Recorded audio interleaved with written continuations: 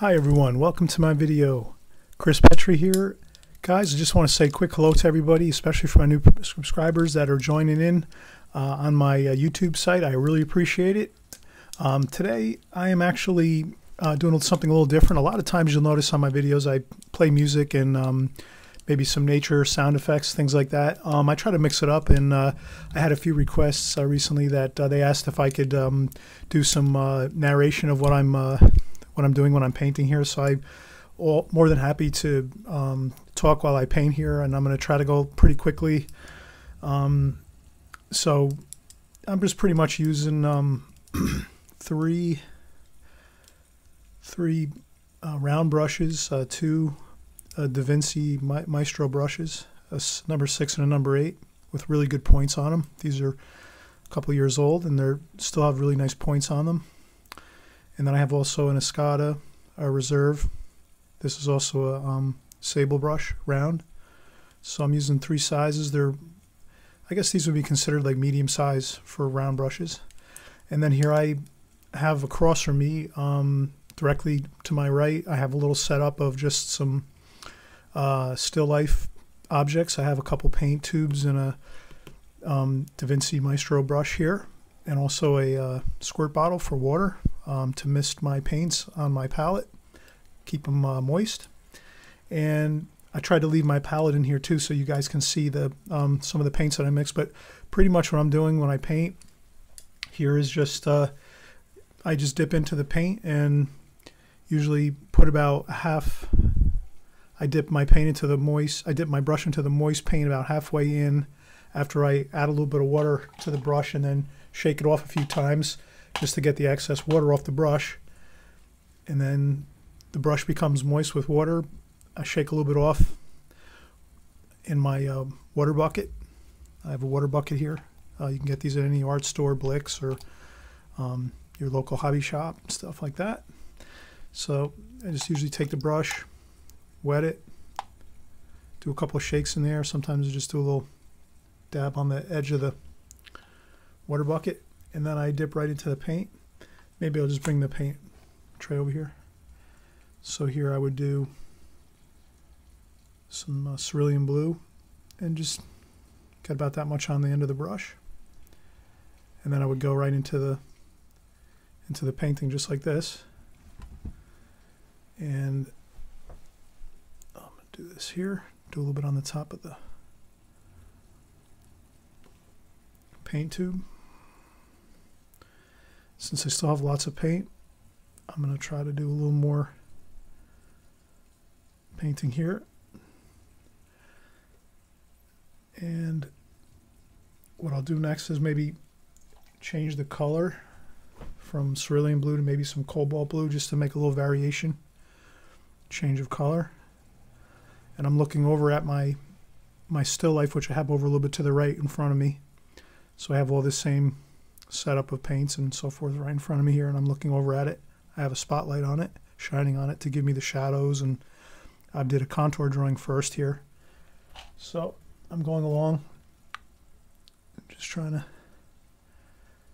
I'm trying to add a little bit of shadow colors maybe in the tube. And then I'm going to take some yellow ochre just to kind of break up it's nice to mix a lot of different colors, I think, into the painting, give it variation and changes.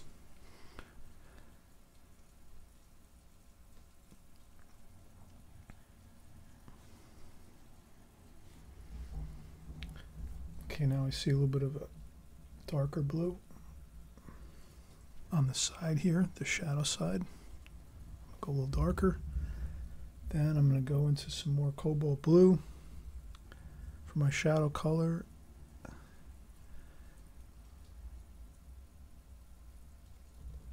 And I'll do that. So I'm trying to tie in the shadow with the tube itself.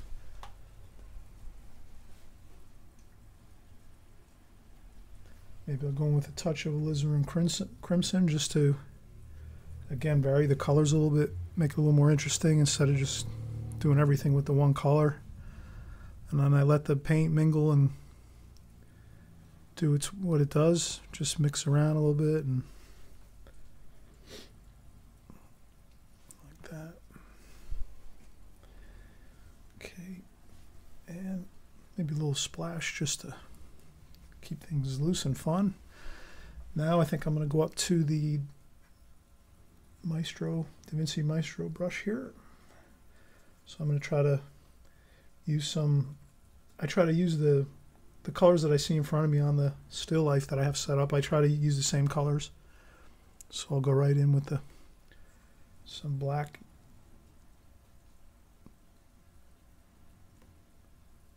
And then I push my brush down and go right across like that. It's a nice simple stroke. Then I'll maybe add a little bit of burnt sienna just to change it around a little bit. I'm going to let that dry a little bit, maybe add a little bit of some, that would be French ultramarine blue. Give it a little change there in color. Then I'm going to,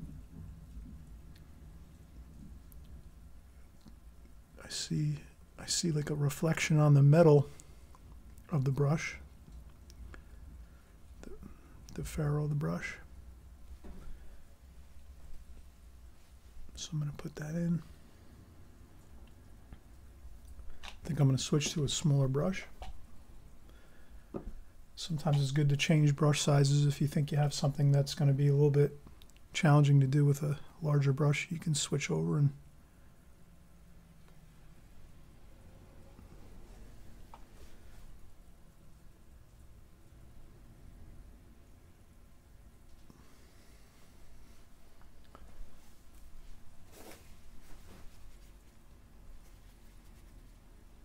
a little bit of tissue just to pick up some paint. Now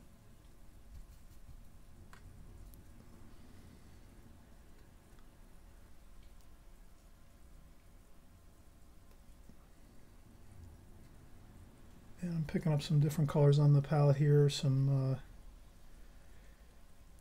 yellow ochre a little bit mixed with the burnt sienna, burnt umber to get the color of the brush hairs.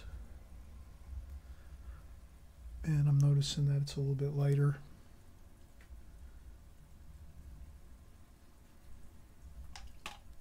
It's a little bit lighter at this point here. And I'm always remembering that I can always go back in and add a little bit of darks here and there to sort of delineate lines that I might be seeing in front of me. Sometimes watercolors naturally bleed and flow into each other, so you can always go back and add a little bit of dark once it dries a little bit. So I think with watercolor, it's nice to move around the painting here and there and let things dry over here, go over there. Then when it's dry, you can move back over here, like I'm letting this dry over here, the tube of paint, and I'll come back in a little while and then maybe retouch up some things over here. Maybe add a little bit of writing on the tube, some shadows maybe. And I'll maybe do that now. I'll just add a quick little, with a smaller brush, I'm going to add the shadow I see right where the tube is. Where that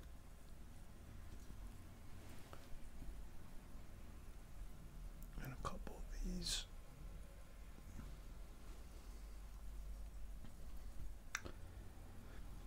Okay, I might not be able to finish this whole painting here in 15 minutes. I'd like to, though.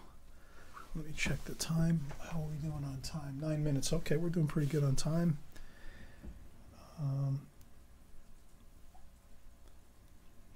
Okay, I'm going to go a little bit quicker now, so I'll just try to go faster, pick up the pace here. Again, just adding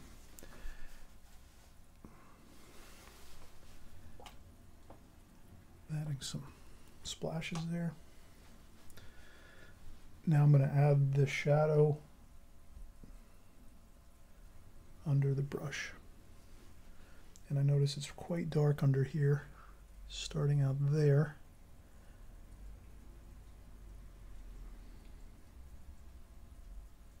Cobalt blue works really good for shadows. It's pretty transparent for a color. For a blue, it's certain colors you'll notice that are more transparent. Others are a little more opaque where light doesn't show through them underneath. So, all right, I should have waited on this a little bit. So I'm just going to dab with the brush.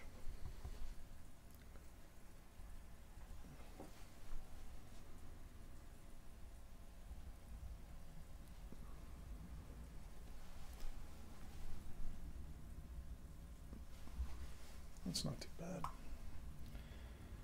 A bit of point there.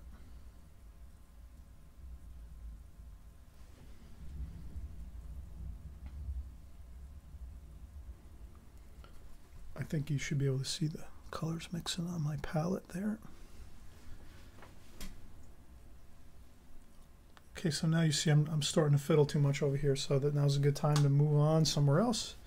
I'm going to get busier here and quicker and try to get some of this completed. So I'm going to do the water bottle. I'm going to go quicker here. So now I'm doing the water inside the bottle, which is, I'm not going to get too fancy with this or take too much time on it. I'm going to try to capture the shadow there. And up here.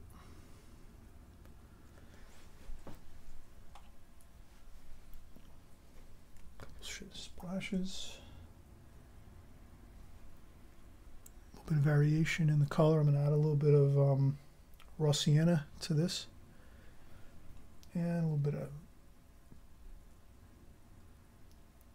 alizarin crimson. I use the alizarin crimson down here, so I definitely want to use it around the painting in other places to sort of harmonize everything. And okay, I got a lot of blue here.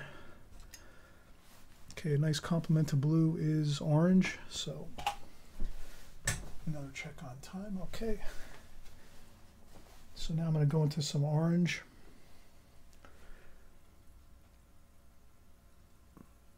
That makes a nice complement.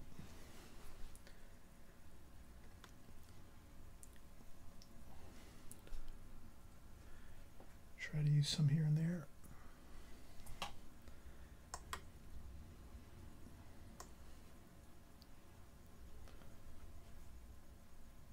Okay, now I'm really gonna, now if I wasn't doing a video, I would take more time to do a little more careful brush strokes and planning things a little bit more here.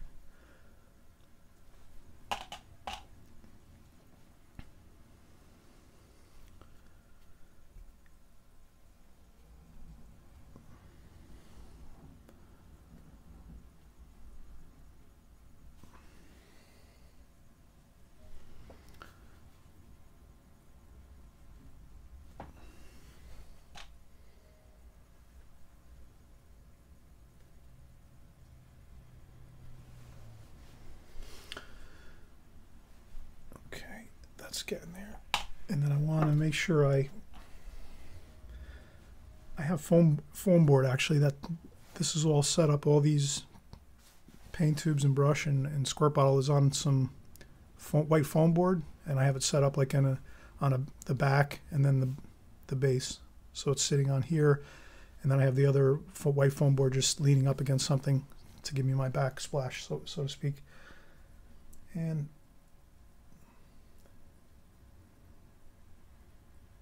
I'm just going to mix some more colors, interesting things here, maybe to just